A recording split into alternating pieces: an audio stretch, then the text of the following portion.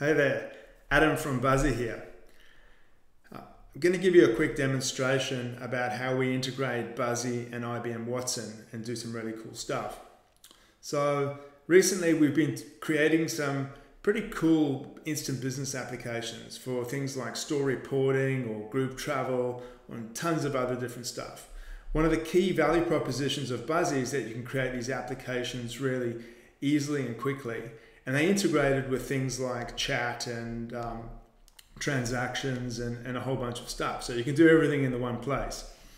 Now, one of the things that we've seen is you can come in and you can create these applications that capture information. And obviously this works on both mobile phone and desktop. Obviously for this demo, I'm just working on desktop over here. So let's have a look over here. So if I was to, let's say, let's have a look at what that image is. So say I wanted to put a new warranty replacement, that looked pretty bad. And I wanted to upload that. So this might be a person going out to the store, entering stuff. So over here, so they've gone to store Z, etc. These forms are really quickly and easy to build with Buzzy. So when I submit that, we'll see that new item in the list over here. And again, these are incredibly customizable. You can put basic workflow around it and so on. So that's all well and good. One of the things that we've seen is that our customers have been out there and people are using these applications and they're just creating so much data. So things like IBM Watson become really interesting if there's a way to try and automate things like the reporting or analyzing that data to make it much more useful. So we started looking at IBM Watson and some of its capabilities. So we've done a really easy integration, and literally if you go and you sign up to IBM Watson, it's really easy. You can literally get a trial account and you can create a workspace with an application. So I used the conversation application and I went and I created a very basic artificial intelligence repository that can do things like respond to greetings. And I did it in context of Buzzy, so you could point to, if you're looking at getting started, it might say, hey, you know what, go and check out these Buzzy templates, or if you've got a complaint about something, it would try and help you. And again, it was very simple. I didn't spend a ton of time training it. And one of the interesting things for system integrators and independent solution vendors is that there's a lot of effort that you need to put in to be able to make these really valuable. So if you're working with customers, or if you're a customer looking to do this, expect that it is going to take a fair bit of time to get that going.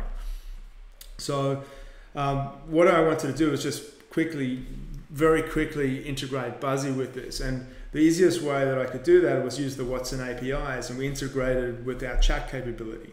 So the chat capability allows teams to be able to communicate. And I thought, well, hey, wouldn't it be cool, at least for the first demo and first integration, if we could integrate that chat facility with IBM Watson. So we allow you to be able to, and again, you can see I've been chatting over here. I'll just go and I've got a moniker, and again, this is just very early days. So I've got and you can customize this in the settings. I'll show it to you in a second. So I can go, at Wilbur, and that's the name of my bot. I can just say, hi. Let me just move this up there, and I'll click send.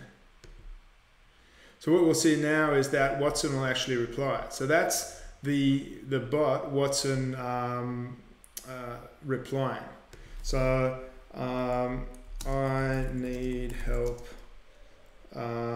please. So then it's going to take it down the route that I've trained the bot. Oops, I actually didn't. So this is kind of a clunkiness that we've got at the moment. So I forgot to put out Wilbur over there because we could chat with the rest of the team as well. I need help, please. So this will take it part of the decision tree. So Watson will now come back and say, okay, let me try and get as much info, etc. Is the problem happening on the phone or the browser? So again, we're now dealing with the artificial intelligence engine that is interacting based on the conversation that I'm creating with it. And this is just a really simple example.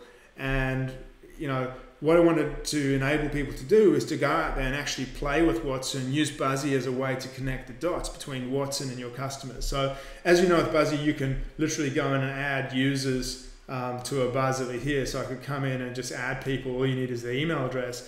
And you can see over here I've got Wilbur. So you do need to add wilbur@buzzy.buzz as an audience member for Watson to be able to play. Just in these early days, that's the way that it works.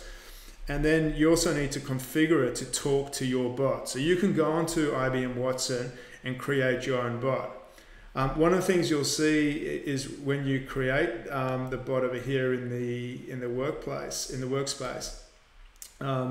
you'll be able to you'll see that there's certain information. So for example, over here, if I just view the details, you'll get there's a workspace ID, which you'll need as a parameter when you configure Buzzy.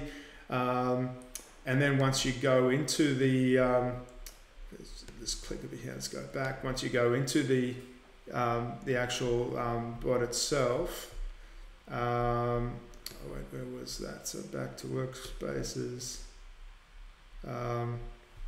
If you go back to your Watson higher level up, where all your applications are, you'll be able to see and you'll be able to get your login credentials.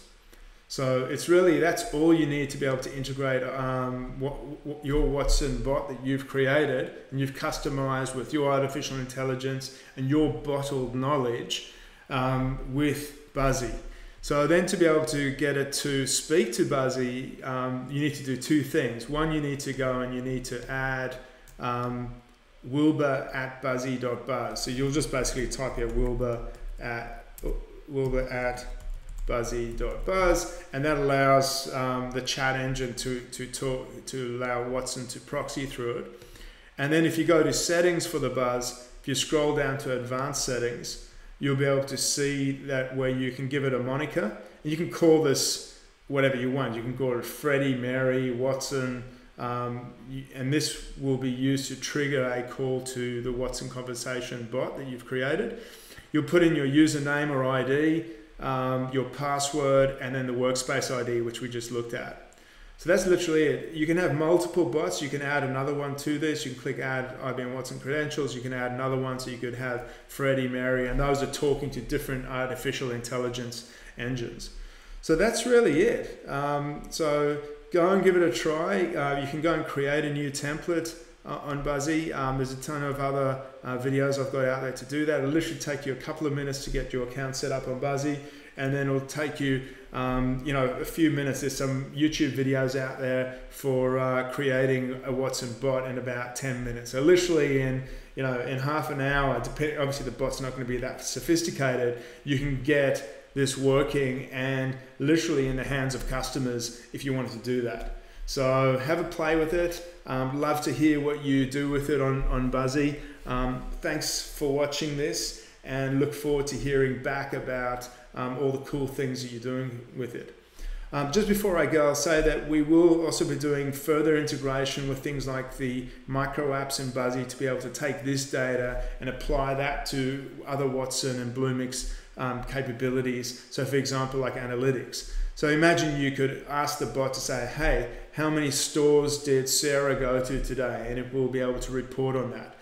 There's so many cool different ideas in the way that you can use this artificial intelligence to crunch the data, to respond quicker and faster to your users.